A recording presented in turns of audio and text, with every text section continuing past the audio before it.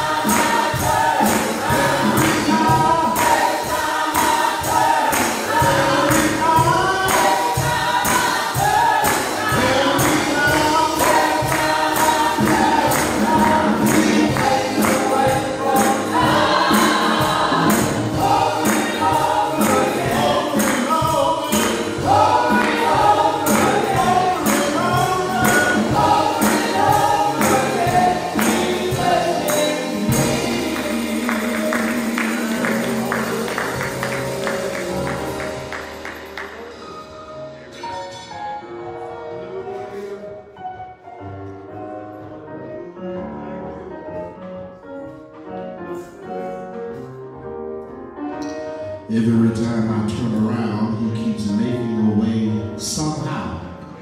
And over and over and over and over and over again, the Lord continues to bless me. Amen. Amen. Just before we go into the word of the Lord, I want to say thank you to the deacons, the trustees who were here on yesterday to make sure that the sacraments were distributed. Again, thank you to those brothers on Wednesday who were here for the food box pickup and distribution. We're grateful for your presence and your effort to help serve, that we can continue to do ministry in some way, shape, form, or fashion. Amen. Do not forget, again, to those persons who did receive their vaccines on the Wednesday before last, I believe on April the 21st, I believe it is your next vaccine. So please check your information, calendars, or schedules. April the 21st will be the second part of that vaccine for those who are able to get your vaccine on that particular Wednesday. If you're interested, please go to DHEC's website, and they will give you further information about sites where you can receive your vaccination if you are interested in being vaccinated. Amen. Amen. So we pray that everyone that can and that will, that feels led, will take that leap of faith and do what needs to be done. Remember that sometimes what we do is not necessarily for us, but it's for those around us. And then that's one of those moments where it calls for a selfless act, because not only are you protecting self, but you're potentially protecting family and friends, co-workers, those who are around you. And it is that through that vehicle that will allow our society to eventually, to some way, return back to what we consider to be normal. Amen. And I don't know when we get back to what we considered to be normal, if it will be normal anymore, because so much has changed. But in the midst of everything that has changed, God is still God. And we give him praise, honor, and glory for who he is. Shall we look to the Lord? Father, we love you today. And God, we thank you for all that you've done, all that you're doing, and all that you're going to do. Here we are, God, one more time, situated in this Bethel spot for the purpose of preaching your word. I pray now, Lord, that you would take me out of self, wrap me up, tie me up, and tangle me up in your spirit, that what I will say will be pleasing in your sight. Allow the conversation we had in private now to be made public for the declaration of your word.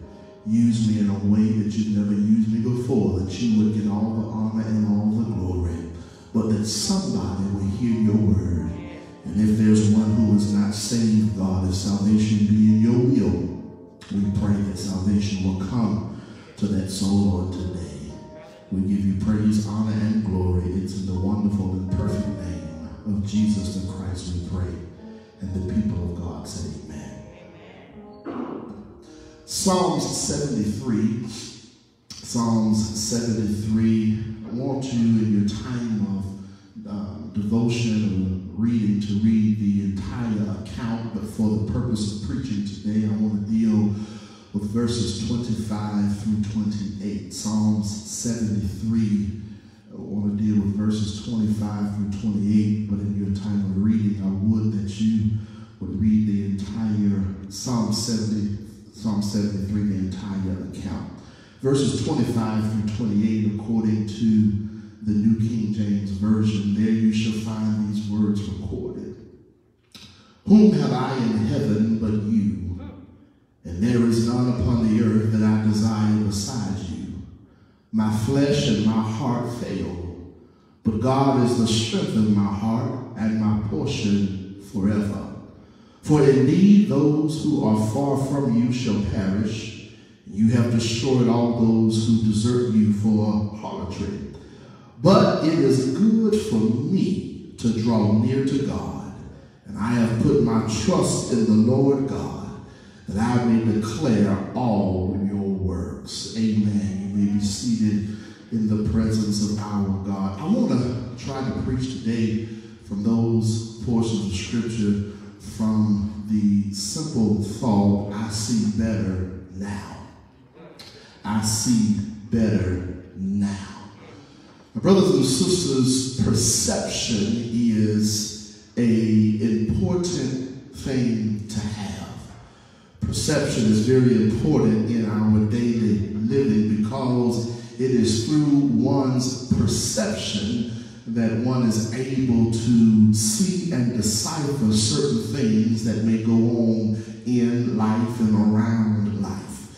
By definition, perception is the ability to see, hear, or become aware of something through one's senses. And perception is always left up to the specific individual because you may see one thing and perceive it one way. I may see one thing and perceive it half full. The story has been told of the glass of water on the table, and because of perception, one person sees the glass as half empty, and because of perception, one sees the glass as half full. It's all about perception and how you see it. And your level of perception and my level of perception may be two different ways of seeing something. Doesn't mean I'm right and you're wrong. Doesn't mean you're right and I'm wrong. It's just chopped up to one's perception and how we see it. A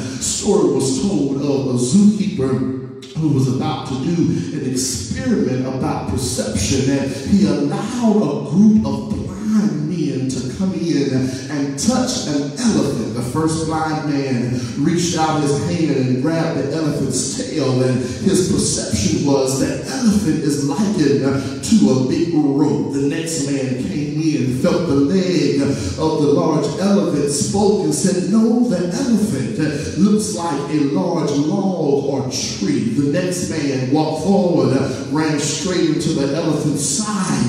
He said that the elephant is big, it's a big wall.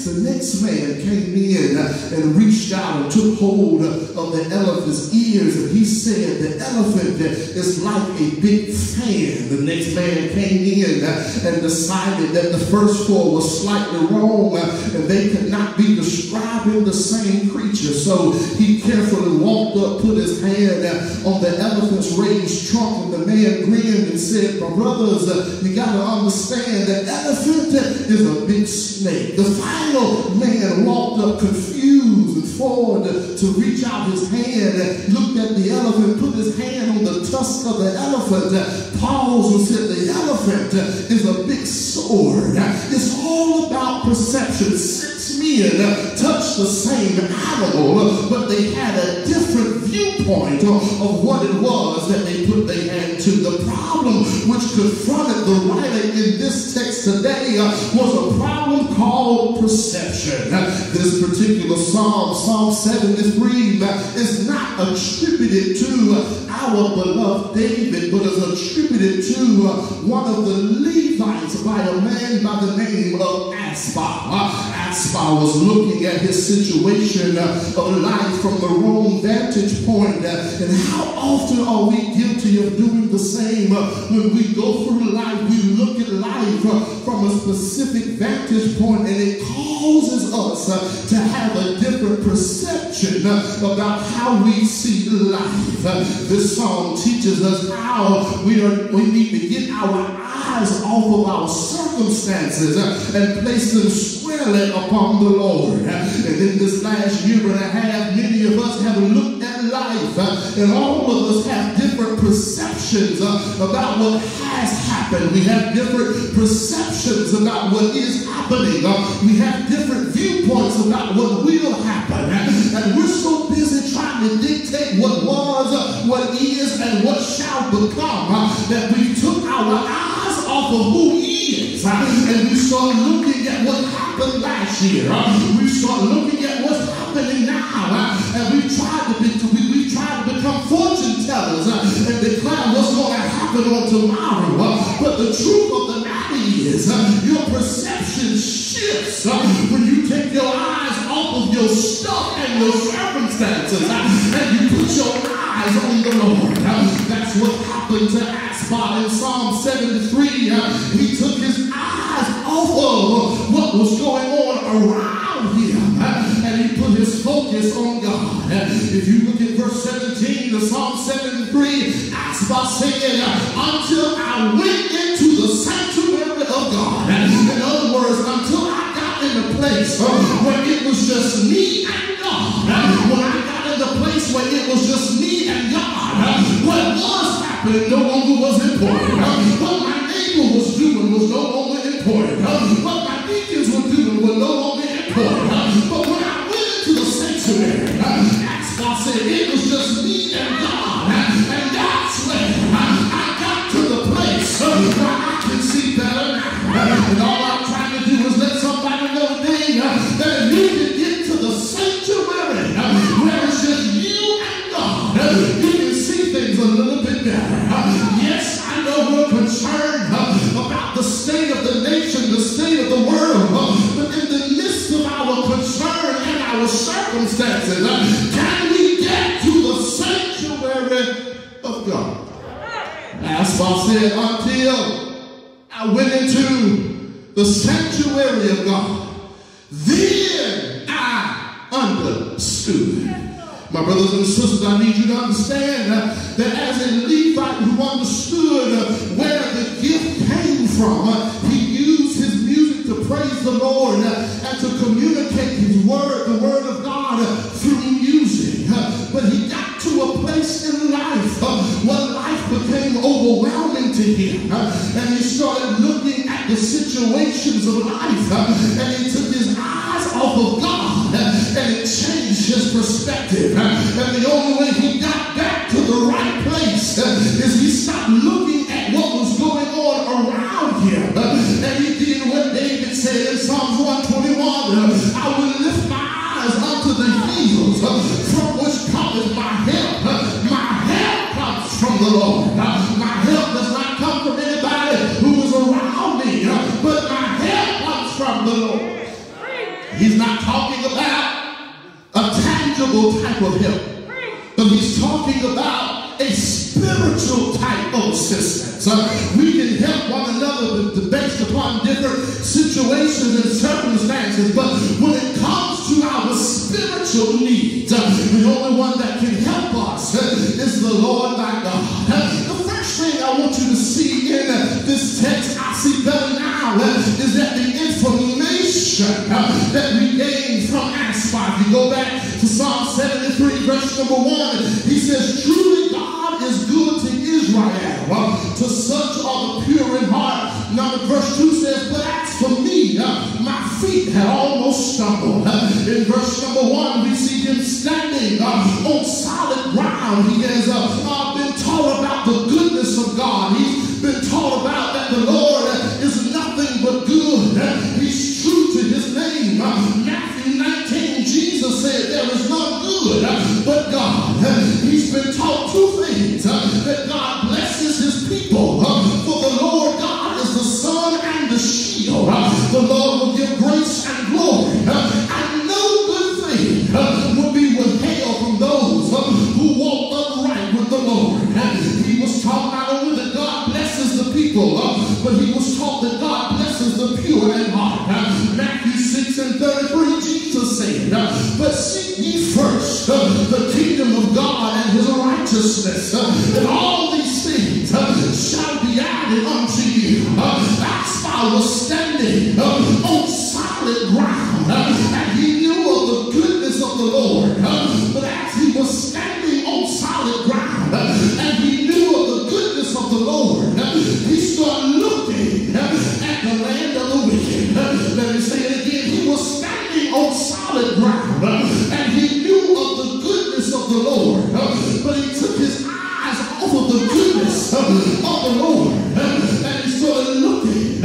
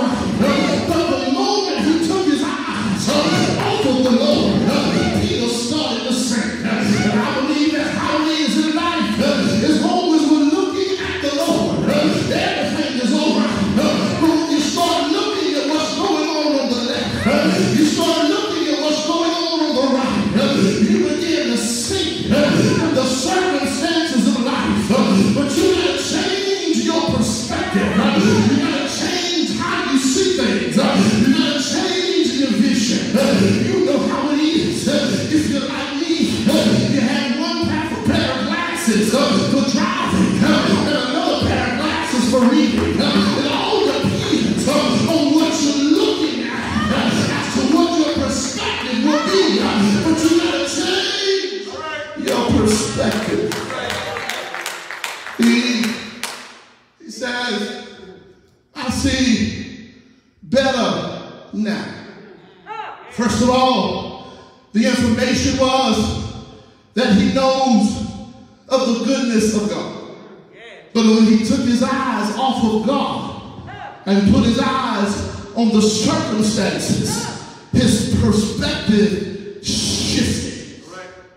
Not only do we see this in information, but secondly, Asaph gives us a look into his experience. If you read verses 2 through 16 of the text, you will discover that Asaph had learned the truth about God.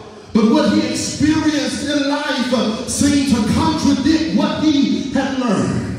In other words, he knew that the Lord was a way maker. But by the experiences of life, it seemed like that there was no ways being made.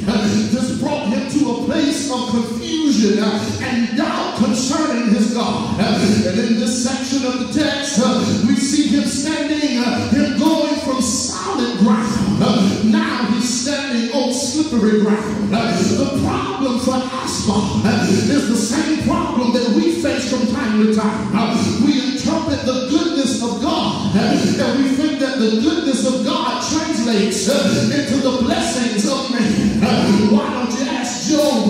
You know Job was an upright man and he knew about the goodness of God, but he still went through some trials and tribulations in his life. Somehow we feel like that just because God is good all the time, that life is going to be good to us every day. But can I remind you of what Jesus said? That in this life you will have tribulation, and be of good cheer. I've already overcome the world. Just because God is good does not mean that every day is going to be good. But you got to keep your eyes focused on the Lord. And Asaph said, because I stopped focusing on God, I got to a place where I was looking at what everybody else was doing, and I was looking at what was going on around me.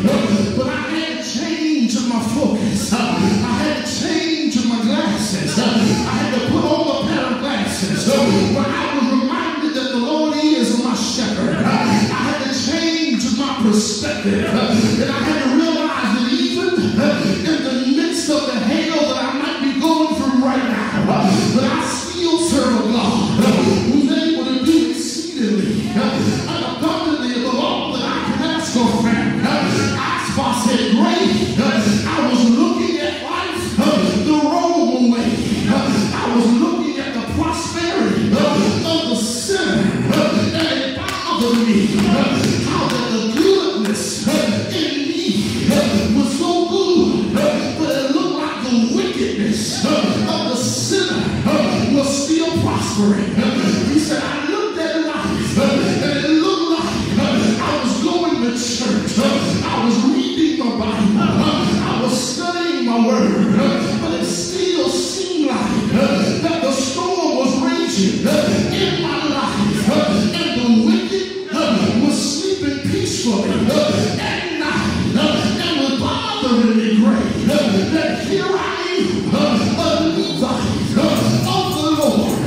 I'm doing the best that I can, but when I look around and I see people who don't know Mary, Martha, nor Jesus, but it looks like that they are prospering, it was bothering me. But Asaph said, but I came to a place where I had to change my perspective, and I had to stop looking at what was going on around me, and I had to lift my eyes toward heaven. And in verse 25, the Bible says, whom had I in heaven but you, and none upon the earth? Is there anybody here that's ever been there before? You looked at the world around you,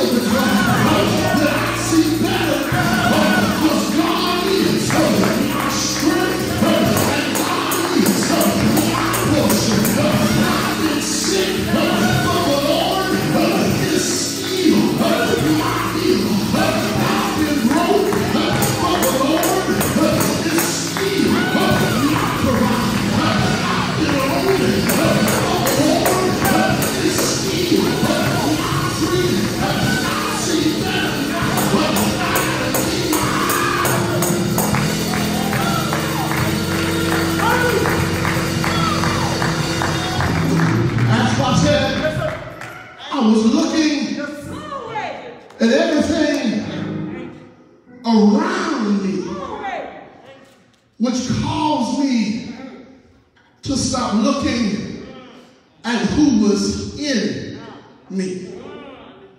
As a Levite, Asaph was a worshiper, and he knew how to get in the presence of God. Here is the trick that the enemy uses when it comes to those who are connected to God.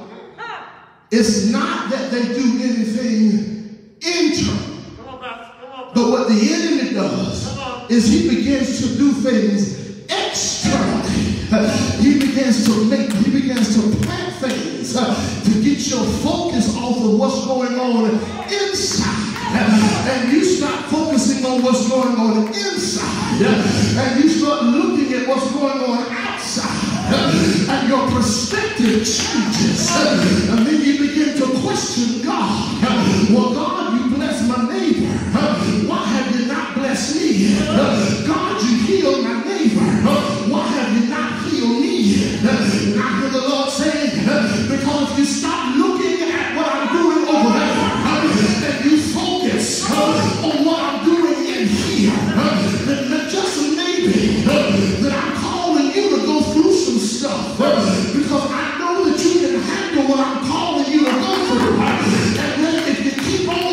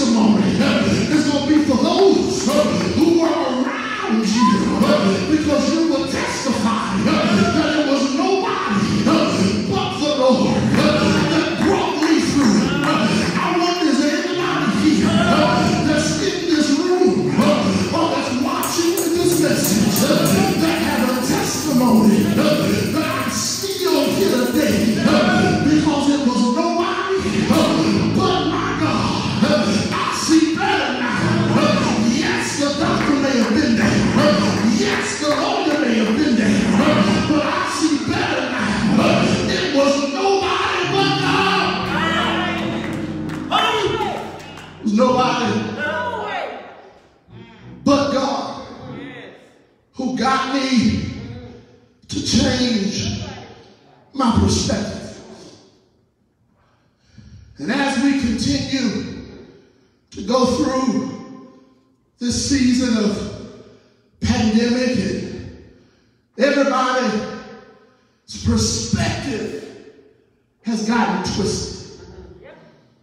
Everybody gotten all beside themselves, got upset, folk getting depressed, folk going through anxiety, because the Lord has said, I need you to sit down and rest a little while.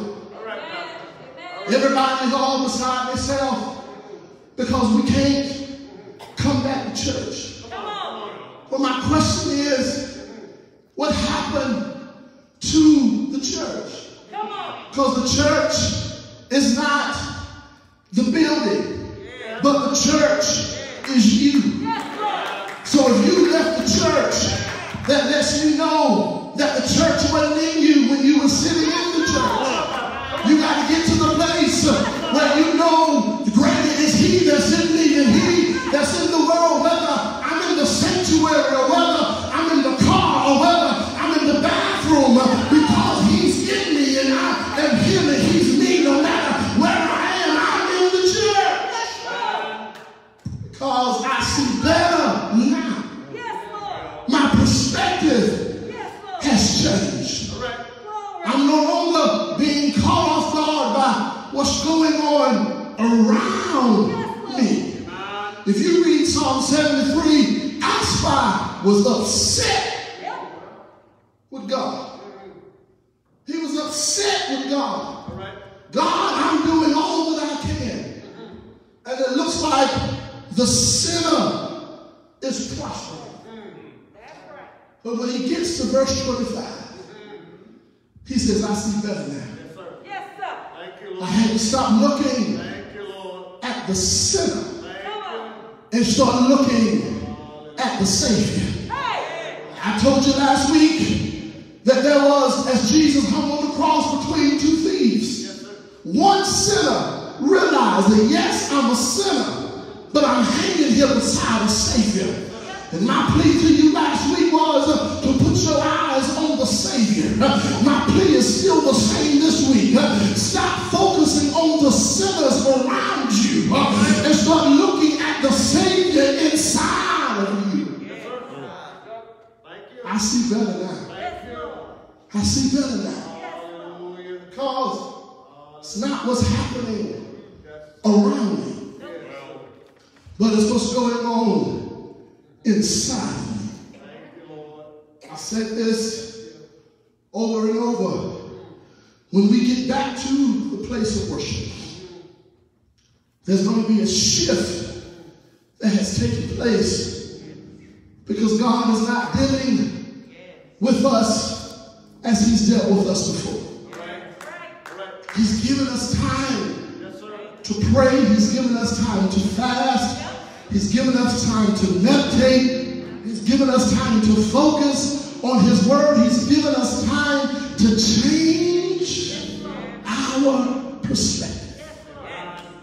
The only way you can change your perspective is through the word of God. And I was in a conversation just yesterday about the word of God. A question came to me, and I'm finished. Said to me, seems like sometimes God's word can be quite contradictory. Seems like he says one thing over here and says something else over there. Seems like if God is God, he said, Pastor, then why are we going through what we're going through? And I replied to them, I said, I don't have the answer to that question. But because he is God, Yes, sir. I'm reminded of what Isaiah said, that his ways are not my ways, and his thoughts are not my thoughts. It's not my job to figure out the mind of God. It's God's job to direct my mind. And the Bible says that he would keep him in perfect peace, whose mind is stayed on him. So it's my job to keep my mind focused on him. And if I keep my mind focused on him, then he will direct me. And I won't be worried about what's going on around me, because my mind is focused on him. Problem is, we've lost our perspective. We got to get back to the place where we realize it's nobody but God. As God said in verse 28, but it's good for me. In other words, I don't know what works for you, but it's good for me to trust in the Lord. It's good for me to take him at his word. It's good for me to believe that what he did for others, he can do it for me. It's good for me to believe that the same God who died on Calvary and rose the third day morning, it's good for me to still trust in that Lord. It's good for me to still trust in the one who raised the dead. It's good for me to still trust in the one who fed 5,000. It's good for me to still trust in the one who said he's a healer. It's good for me to trust in the one who said he's a way maker. I don't know what's good for you, but it's good for me. Thank you, Joshua. As for me and my house, we will serve the Lord. I don't know what works for you, but in Psalm 73, as Father declared, what's good for me. And because it's good for me, I see better now. I see that God is in control of it all. I see that as long as I keep my eyes towards heaven and I keep my mind on you, God, you'll make a way. You may not do it the way I think you should do it. You may not do it the way I want you to do it. And calamity may come in my life. But your word told me it was already coming. So when it gets me, I'm really not surprised. I'm not taken aback. But because I am human, my human side allows me to fail. Y'all remember what he said in verse number 26? My flesh and my heart fail, but God is the strength of my heart and my portion forever. That's why I said my natural man will falter under the pressure of the weight of life, but my spirit man rises back up, because in my flesh I'm weak, but in my faith I'm strong. I see better now because my perspective has changed. I see better now because I'm looking through a different lens. And I'm no longer trying to understand, God, what you're doing.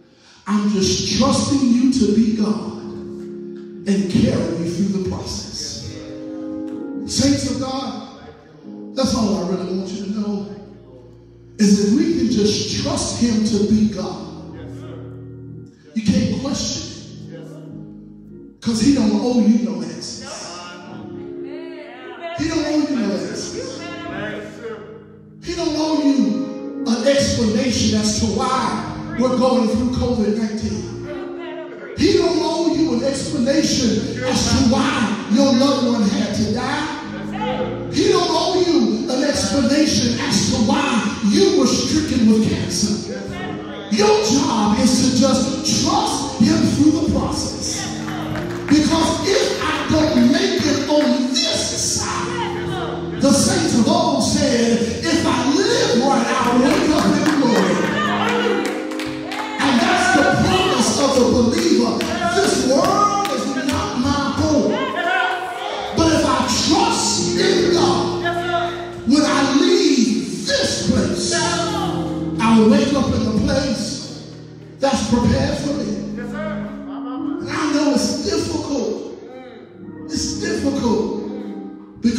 flesh and faith are always at war. Flesh is saying, you ought to curse God and die. Come on. But I remember what Job told his wife, you speak Come on. like a foolish Yes, man. sir. Yes, sir. When you know how good the Lord has been to you, that's why relationship is so important, because you testify based upon your relationship with God. You can't testify for me based upon what I've been through. That's my testimony. You got your own relationship. You got your own battles that you've overcome, your own breakthroughs that you come through, that you can attribute to it being nobody but you. I see better now. God, go ahead and do whatever you're going to do. And take your time in doing it. Because I know when it comes full circle, all things are going to work together for the good of those who love the Lord and those who are called according to his purpose. It will work out. I'm foolish enough to believe that it will work out. Might not work out the way I think it should, but I'm foolish enough to believe what God said in his word. Yes, sir. Yes, sir. As I preached a couple of months ago, what other choice do I have? Yes, Lord. Who else do I have that I can lean and depend on but the Lord God in heaven? And so because I trust in him, I'm going to follow him. And I expect God to do just what he said. God is not a man that he should lie, neither the son of man that he should repent. If God said it, you can take that one to the bank. I see better now. Yes, sir. Yes, sir. My mind has changed. My perspective has changed. The way I look at it has changed. It's not working out the way my flesh wants it to, but my faith says, Yes, sir. I look up to thee. And if I look up to thee, God, you said you would never lead me astray. Yes, you did. And so I trust you to do just what you say. Thank you, Lord. Father, we love you today. And we thank you for helping us to see better. Father, forgive us for looking at what's going on around us and taking our focus off of who is inside of us. But we thank you for reminding us that you are our strength and our portion forever. You are what we need exactly when we need it. And we thank you for being that kind of God. God, we pray now for those who do not know you as their portion. God, we pray for those who are leaning and depending on man to bring them through this situation. And I pray, God, that you would move by your spirit, touch them and let them realize it's nobody but you who has the power to deliver. It's nobody but you who has the power to heal and the power to set free. All things work together by the power of your voice and the movement of your hand. We thank you for being that kind of God, that even in the midst of a pandemic, in the midst of what we're going through, God, you're still God. And besides you, there is none other. Now, God, in the name of Jesus, those who are sick now, if it be your will, move by your spirit, touch their ailing body and allow healing to come, not only to their mind, but also to their body and to their soul. Father, we know that by your stripes we're already healed. Those who are going through financial difficulties, God, we know that you said that you would provide everything that we need. And so we pray that you would do what your word says and be a way maker. And then, God, those who are going through bereavement, we pray that you would honor your word and comfort those who mourn. Because death is never easy, whether it's expected or unexpected. It's never easy, but it's promised to us that man that is born of a woman is of a few days, and those days are full of trouble. But in the midst of the trouble, our faith still looks up to you. Thank you for being the kind of God that we continuously can lean and depend on. We give your name praise, honor, and glory. This is the wonderful, powerful, and perfect name of our risen Savior, Jesus the Christ, we pray. And all the people of God said amen, amen, and praise God. Hallelujah. We thank God for who he is and what he has done in our life. Hallelujah. Bless your name, God.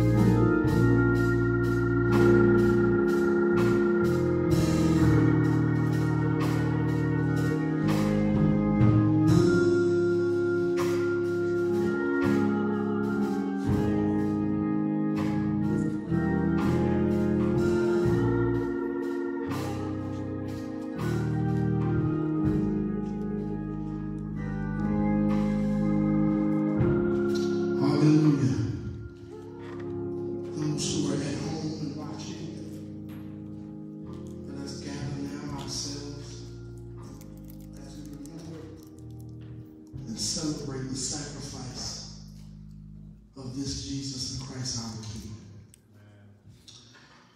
On the night that Jesus was betrayed, he and his disciples were in the upper room. The word of the Lord says he took the bread, he broke it and blessed it and said, "Eat all of this, for this is my broken body." Likewise, he took the cup and said, "This is my blood, which has been shed for the remissions of your sins. Take it and drink all of it. For as often as you eat of the bread and drink of the cup, this you shall do in remembrance of me." And after they had feasted together, the Bible says they went out to the Mount of Olives and they sang a hymn. Let us prepare to be dismissed. Now may the grace of God and the sweet communion of our Holy Spirit, may it rest, rule, and abide with us all henceforth, now and forever. And the saints of God say amen, amen. God bless you. Have a wonderful week.